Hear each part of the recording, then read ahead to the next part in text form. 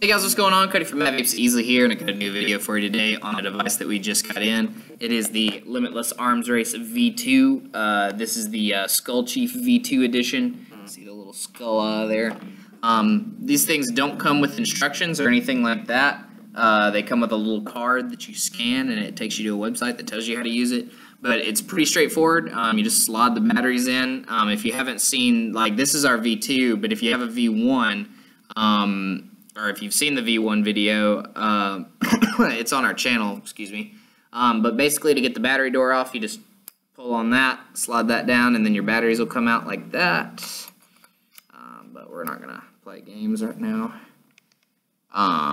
Is it going to turn on? Yeah, there we go.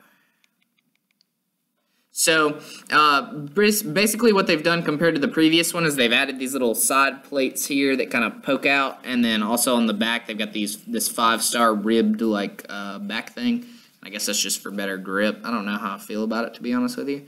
Wattage buttons are still down here, fire button right here, and then your screen is still on the side right there.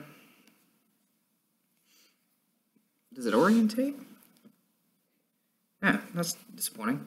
But they have made this piece wider here, and then the collar right here, they've extended a little bit. That way you can fit 25 millimeters and bigger on there. This tank's 25. You might be able to fit like a 26 or a 27. I definitely don't think you're going to be able to fit a 30 millimeter on there. But the Skull Chief pattern here has been updated, so it looks just a little bit more menacing. And then it's got this this little piece right here that says "Stay Authentic, Limitless Mod Company, established 2013." So I'm going to be hitting this on 120 watts. I've got the Vaporesso Cascade tank in here with the 0.15 ohm coil, and let's rip it.